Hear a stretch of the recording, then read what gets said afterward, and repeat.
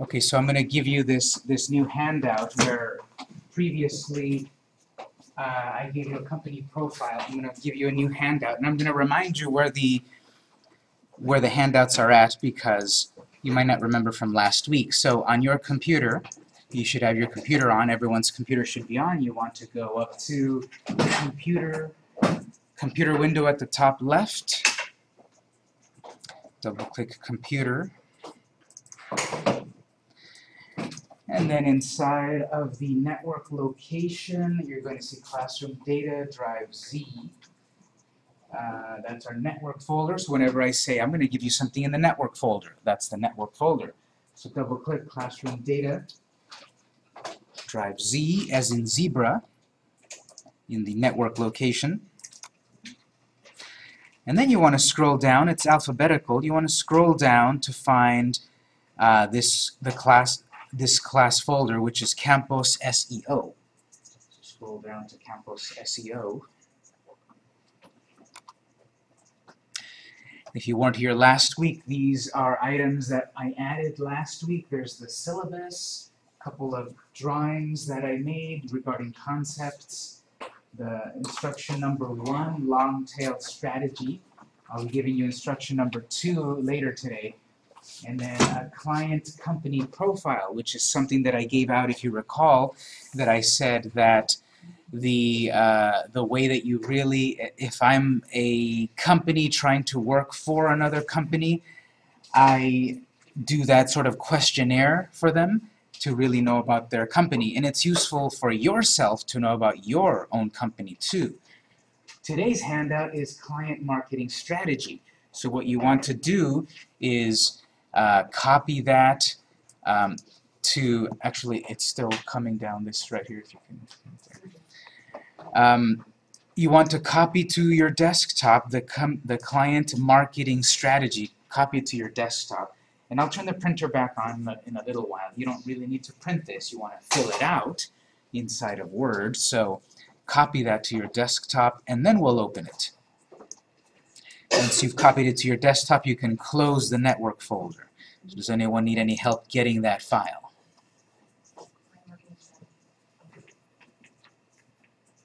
Everyone got the file? Does anyone need any help getting the file?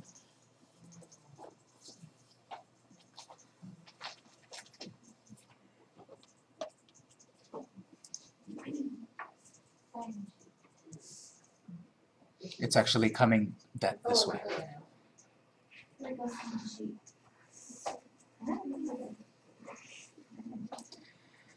Okay, so this is another 2-page thing. There's a title page where you can fill in your company name. I'm not asking you to do this right now, and I'm not asking you to fill this in and turn it in for a grade and such. I'm asking you to look at this in case you don't have any of this planned out, because SEO really goes hand in hand with SEM. Does anyone remember what SEM is from last week? Search engine marketing. So search engine marketing goes with search engine optimization, SEM and SEO. And so in short, SEM is what you do on your website, and SEM is what? Outside your website. And so what we'll be doing is looking at a little bit of a marketing strategy here, which is what you might do outside of your class. So I'm going to go through this and talk about it in theory, and then we'll do it in practice. If you have questions, of course, I'll answer your questions. But I've got these various topics to think about regarding your company. Again, this is something that my company would do for a client to fully understand that company, to do the best job that we can for them as SEO people. So what do you want to accomplish? I'd be asking the client, what do you want to accomplish? You have a presence online for a reason. Are you trying to sell something? Are you trying to build awareness? Are you artistic and want people to appreciate your work? Do you have a group you belong to that needs members? Take a moment to write about what you want to accomplish with your online presence. And your online presence is everything you're doing online. Your website, your social media, your Amazon sales account, your Etsy store, your Yelp. That's all your online presence. So the example here, Vic.co wishes to create a powerful social media presence because we want to interact with existing customers and through word of mouth, reach new customers. We want to connect with people on Instagram in a very visual way.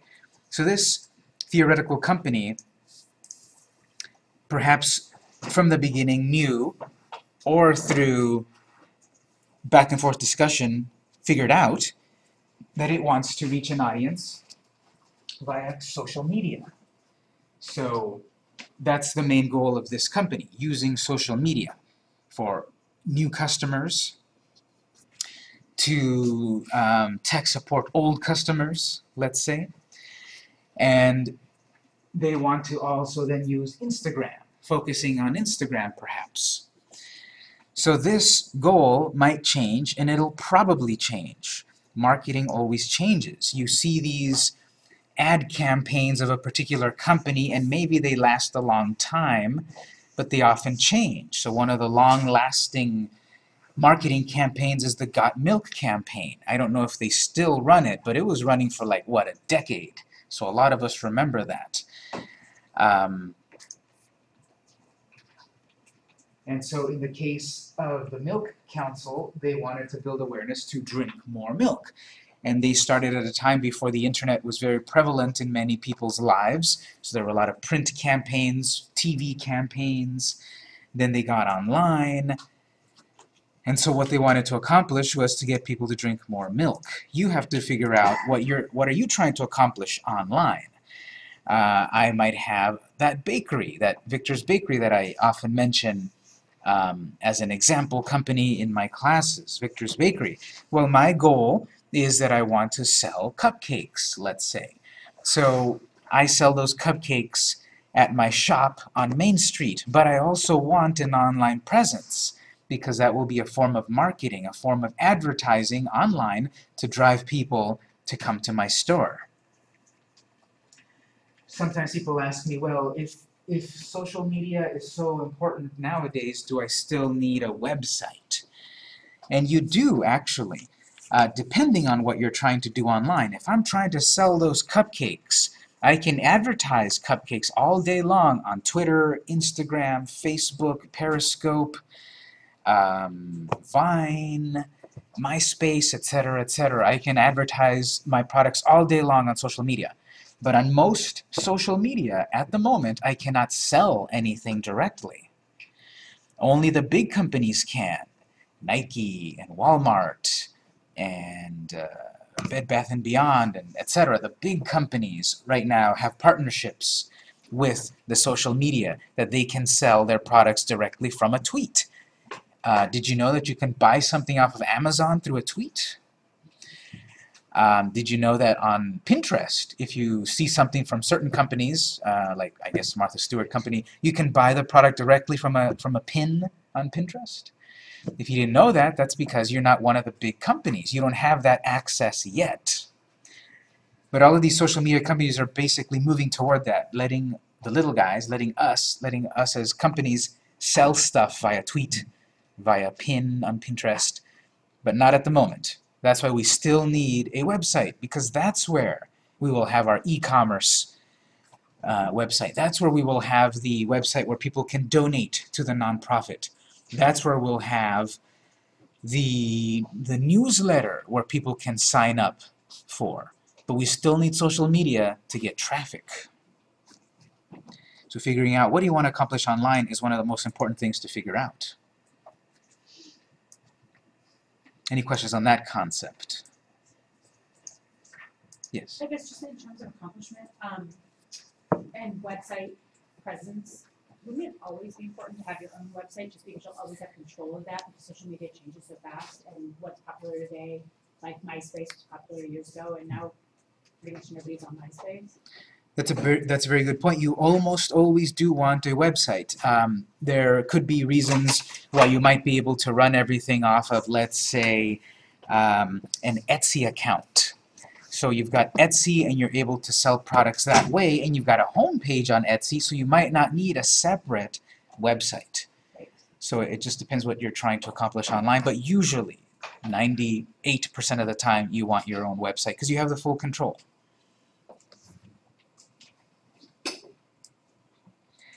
Okay, who is your target audience? This definitely goes into the concepts of marketing.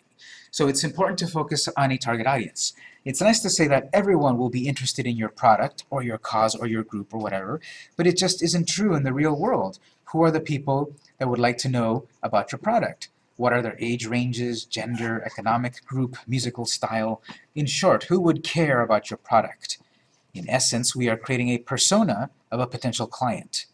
And the example here is the people who want to hire Vic.co are people that are trendy but know what they want. They are people that are in their 30s who are successful, own their own company, need a website, and know the value of web design. So for example, in the real world, I remember speaking with a potential client a few years ago that, of course, early on the question was, who's your target audience? Who are you trying to sell to? And his answer was, well, everyone. Now, digging further into his product, he was selling baby strollers. So no, not everyone would care about a baby stroller. Not even every parent would care about a baby stroller. Just a certain age range of parents, right? So digging further, exploring more his product and such, eventually he was able to fine-tune his target audience to be young, Latino, first-time parents. That was his target audience. That's who he was trying to market to the most. Once you have more of a laser focus on who you're trying to market to, who your website is for, who your product is for, you will be able to reach them better. You will be reaching a persona. You will be reaching a real kind of customer instead of saying everyone, because no, not everyone would care. Let's say a pizza shop. They might say, yeah, everyone. I'm going to market to everyone. Everyone loves pizza. True or false? Raise your hand if you don't like pizza. At least one person, raise your hand. Okay, so let's say, okay, there we go. Not everyone likes pizza for various reasons. So no, not everyone would love my pizza shop, especially if I don't have any lactose-friendly options, gluten-free friendly options, etc. So even if you're selling any kind of product, you probably will be really focusing in on a persona. And this is a deeper conversation that we don't really have as much time to go into, because the whole concept of marketing itself is a college major. It's years of study, really, to understand completely marketing. I'm giving you just enough to be dangerous. And one of the things is about a persona. A persona is a fictional client that you're trying to win over.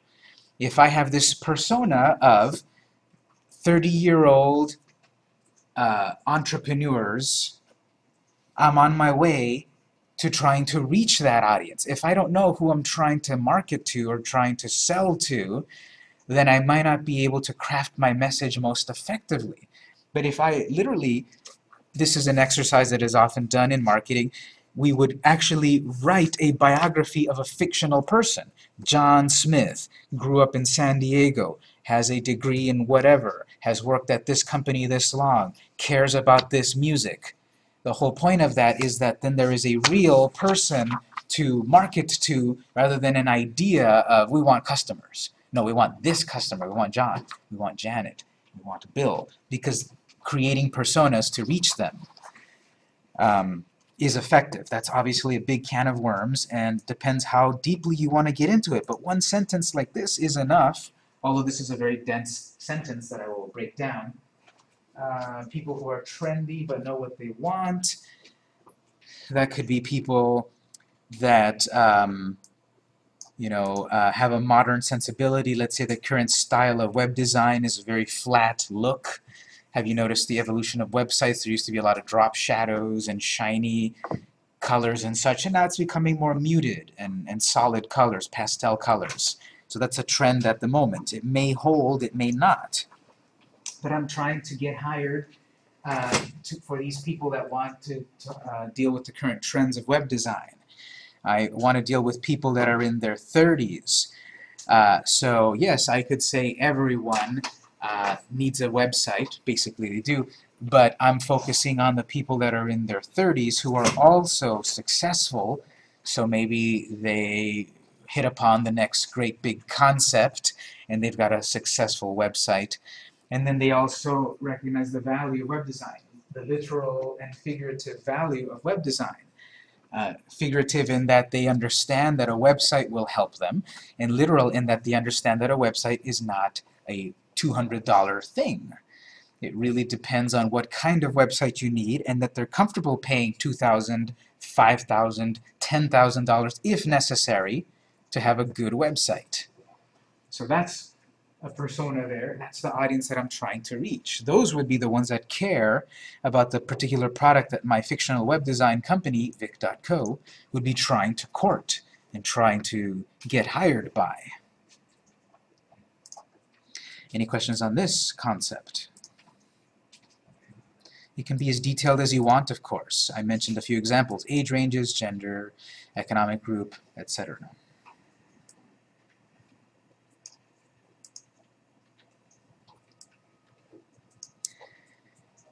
Good question. Do you have an aspirational competition? It's good to have role models, both in life and in business. Is there a business you see that makes you think, I want to be like that? Or a business that makes you think, I want to do that, but better? List the company, person, brand, etc. that you feel is in competition with you, but that you would like to emulate. Why do you want to emulate them? Vic.co feels that XY Designs is our aspirational competition because they are well known in the field of web design and their style is unique and modern. So this is your competition. Last week we had that exercise where we looked at, we did some searching and we looked at these companies that were using some of these keywords that we're trying to use. And we, as best as possible from a critical point of view, analyzed their website to see what was good about it, maybe what was not so good, what hit me emotionally good, and so forth. And so that's your competition. And in the grand scheme of it, your business is going to be in competition always. You may think you're the only vegan-friendly, gluten-free, fair trade, organic, dog food bakery in San Diego, but you're not. Others probably are around and up and coming. You might think you have a niche that you've cornered the market, but you probably haven't. You're yet another web designer, graphic designer, realtor, dog walker, teacher, tutor, etc. There's lots of competition out there. And so you want to use that to your advantage. Aspirational, as in someone to aspire to, and someone to be as good as, if not better. You have to look around and see who else is doing what you're doing, and how can I do better? How can I take what they've done and build upon it? Real-world example, one of our clients, they're a Mexican food restaurant. They're doing really well. They started in Tijuana, came to San Diego, moved up to LA, or expanded actually. They have a goal of eventually going to Las Vegas, expanding different restaurants and such. And when we were hired to do this stuff a few years ago, we asked them this question again: who's your aspirational competition? Who are you competing with? Who do you feel is doing it right? And you want to do it like them, but better? And he said Phil's Barbecue. How many of you have heard of Phil's Barbecue before? Many people. If you haven't, Phil's Barbecue is one of the most famous names in barbecue joints in San Diego. They may or may not have the best barbecue because everyone's got an opinion on the best, of course, but they are synonymous in many circles with the best barbecue in San Diego. Now that's American-style barbecue. And this restaurant that I just mentioned is Mexican-style barbacoa. So different kind of food, but he was aspiring to be like Phil's Barbecue. Digging further, we asked, well, why? What is it about that restaurant? And he said, well, they've got a line out the door every day of the week. If you've been there, you'll see that there's a sign outside of the door that says 40-minute wait from this point, just like a ride at Disneyland. And so he's got people, or the owners there have people waiting to get in 40 minutes just to eat, which may or may not be truly the best barbecue, but they've got various things: the allure, the name recognition, the amount of time in San Diego, various reviews, and all of that. So he is trying to be like Phil's Barbecue in that they have a line all the time, that they're synonymous with San Diego barbecue joints. various other things, fame like that. This restaurant does have a line out the door on the weekends. Throughout the week, not as much. So his goal is try to do that throughout the whole week. There's people waiting to get in the restaurant. And then when you talk about good Mexican food restaurants in San Diego, he wants his restaurant to be in the top 10, if not the top 3. So having that competition, that might not be an exact competition. It's not another Mexican food restaurant, but it's a restaurant. Having that competition helps you because, again, aspirations. You're trying to reach a goal. You're going toward the future. What do you have now? What's your future goal? If you've got that defined, that helps you reach that goal. The point of this also is check what is Phil's Barbecue doing on Twitter or Facebook or Instagram or whatever. Check what they're doing. When we touch on social media, and especially if you take my social media class, I talk in there about, well, you're probably going to get writer's block very early on. If you're going to do social media for real, you're going to get writer's block early on. What am I going to tweet about again? What am I going to put on Facebook again? What am I going to do on Periscope again? Well, your competition will serve as your inspiration also. What are they doing? What ideas are they putting forth on social media? How are they putting their photos and such? And you might not have a huge crew to do a professional kind of photo like McDonald's. But the idea, like I saw recently, they had this little animation of chicken nuggets flying through the air, a little stop-motion animation. There was a drawing of the sky and then chicken nuggets going across the sky. I can do that. I can do that with my cupcakes. I just got the idea of McDonald's doing a simple stop-motion animation, and I can do that right on my phone. So that's also why you want to think about the competition to get inspiration.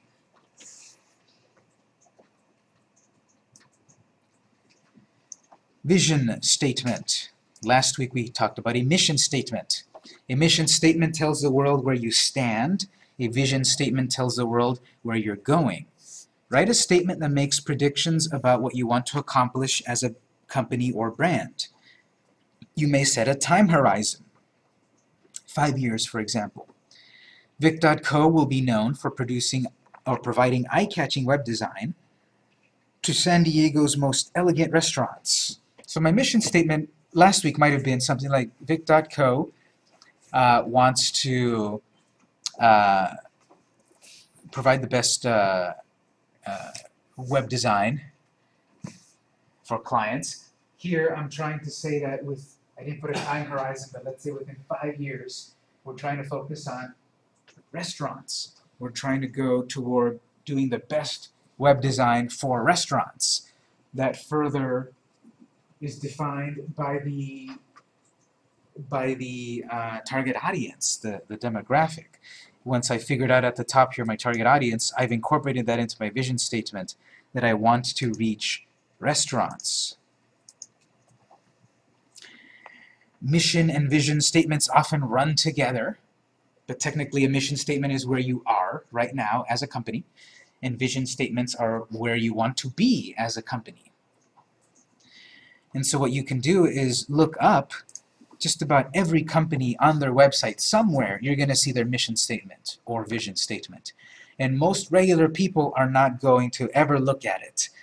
But that mission statement informs many of the actions of the business. Even here, if I go to the website, you can try this. If you open your web browser and it goes to our website, the college's website, you will see at the very bottom, mission. To provide ongoing learning opportunities, preparing diverse individuals for career advancement, a college education, or enriched lives through good health and personal fulfillment. That's the mission of this college. That's what they're trying to accomplish. And again, sometimes mission and vision statements run together. Sometimes in a mission statement, they also put in what they're trying to accomplish in the future. Vision statement. What's the difference between mission and vision? Okay, once again, a mission statement is where you are currently at as a company, and a vision statement is where you're going as a company. If we look at here, if we read this mission statement, it goes on in much more detail. Look at this vision statement, philosophy statement. What's the difference between that? Well, I'd have to look that one up. They might be using a philosophy statement as something more prosaic, core values. Here we go. Mission statement abstracted, and mission statement comprehensive. So you can get examples right from our own website. To provide ongoing learning opportunities, etc. Vision. San Diego Continuing Ed will be the state's leading non-credit educational provider based on quality of services offered and variety of courses available, assisting students to transform their lives. Okay, so you read both of those. Mission statement, what the company currently is doing, providing learning opportunities. What it wants to be, vision, the leading non-credit educational provider doesn't say in San Diego or California or the nation, but that's a goal. That's going to be the leading provider of this. Let's say randomly I'm going to go look up Chipotle's mission statement if I can find it. I haven't looked for it yet, but oftentimes on any website, if you go usually somewhere to their About Us page, maybe their investors page, because oftentimes that's also something for the investors. Mission statement, vision statement. I'm going to take a look here under About Company. Seems to be some sort of story there.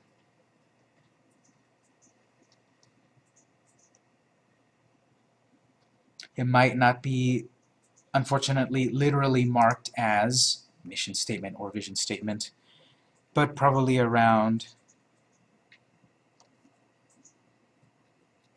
somewhere. The Chipotle stock is $724 a share, really? Wow, they're doing it right. So somewhere I would probably find press releases, maybe. I'm not going to go too far into it, but didn't quite find it that easily here. Let's see the other big one, McDonald's.com.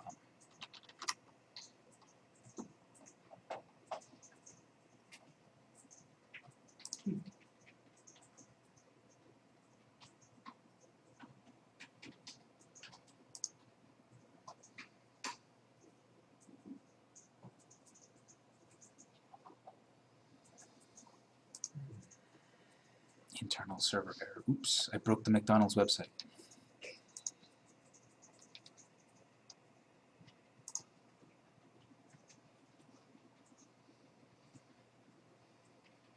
The McDonald's stock price is $104 per share. All their statements are probably like, I'm not it's just all. Usually those things need to be more detailed, especially if they're on the stock market to keep investors happy. But okay, didn't quite find it right away. I'm not going to spend a lot of time, but you can always look them up. What I also like to do, if you really want to get detailed, you can go to some financial website, and usually on these financial websites you can get that sort of information.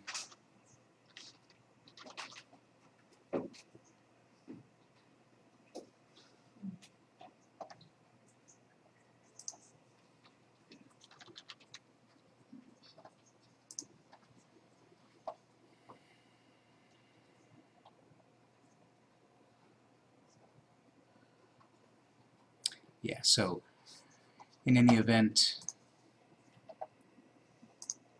the reason you also work to write a mission or vision statement is that is going to inform perhaps part of what you set up in your social media. Every social media network asks you to fill in some kind of biography.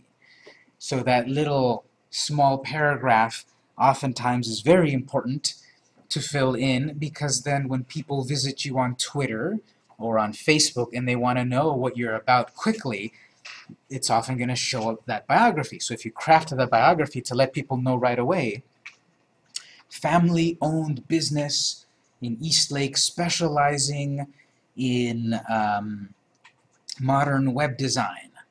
Okay, that reached hit a lot of keywords, and hopefully it hit people that would care about those things. A small business. I don't want to hire yet another big web design company. I like this, that it is a family-owned web design company. I want a website that is modern with the latest technology. That's what they do also. So this is also going toward answering that why that we asked last week. Why would someone want to hire you? Why would someone care about your business? Any questions on the vision statement? Also, before I mention the last one, where did the sign-in sheet go? Where did the pink sheet go? Did everyone get the sign-in sheet? No. Who needs it? Okay. Is there any space on it left? Okay. You can have this one right here.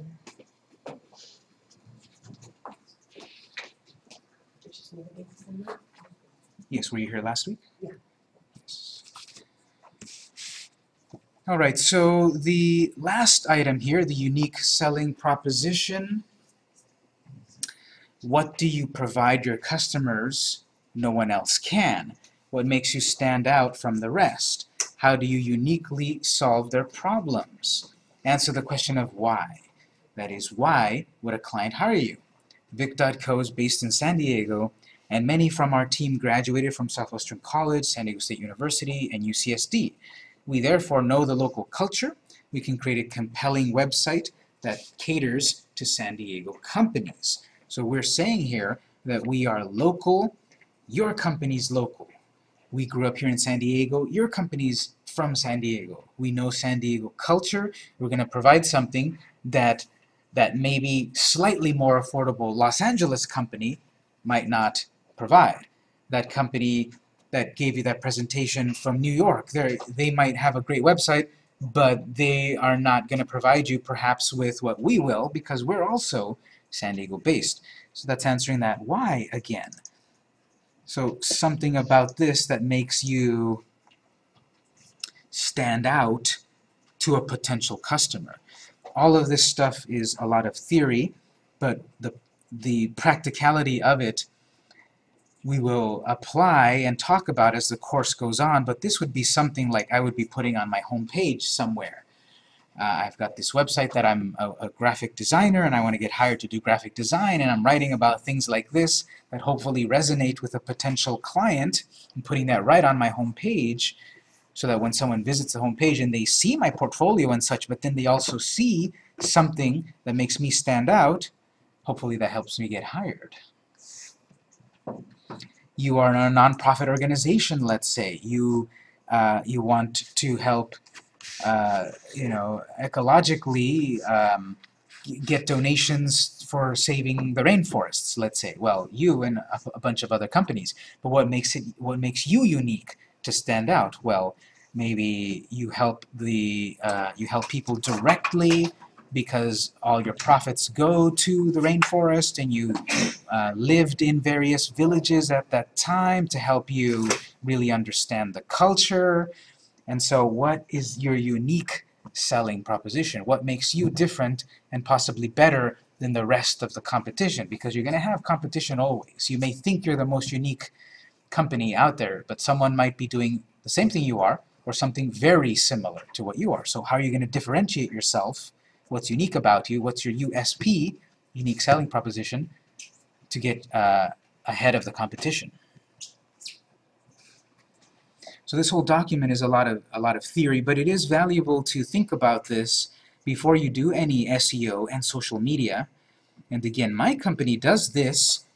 We answer these questions with the interested parties, with the owner of the business, get it as detailed as we can, maybe spend a few sessions to get this done even before we do any social media, because we want to have this laid out as best as possible to help us on our future endeavors. If you're doing this for your own company, again, you're interested parties. Who has a stake in this? So if you've got if you're a husband and wife team and you're doing this business, well, obviously you too are the ones that are going to need to talk about this and figure it out. What if then you get also input from other people in the company. That might be valuable, but you don't want too many cooks in the kitchen. You don't want too many people giving an opinion, because everyone's going to give an opinion about what the vision is of the company.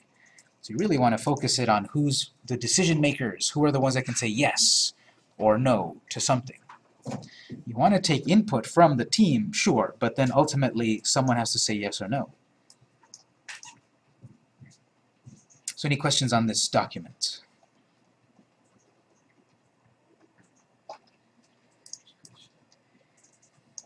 Thank you. Okay, so what we're going to do is let's take our first break a little bit early, because we're going to shift gears. Once we've got this stuff in mind, we're going to shift gears about setting up the webmaster tools. I'm going to give you a handout right now. You can print it out if you'd like. I'm going to turn on the printer and we'll start a break. But let me put in a brand new document into the network folder. You can print this one out if you'd like. Can we print out those one we were working on? Yes, right after I turn on the printer.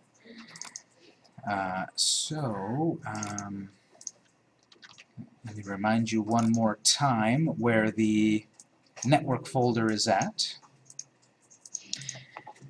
You want to go to your desktop, open the computer window. You'll see network location, that's our network folder, our network drive. Double-click Classroom Data Drive Z as in zebra. Scroll down to my folder, which is Campus SEO. If you came in a little bit late, the document that I was talking about was Client Marketing Strategy, and I just put in Campus SEO number 2, Webmaster Tools. So you want to copy these to your desktop. Don't just double-click them. You want to copy them to your desktop, and then from your desktop, double-click, and you can print. It's 10:15. We'll take a 10-minute break. We'll be back at 10:25.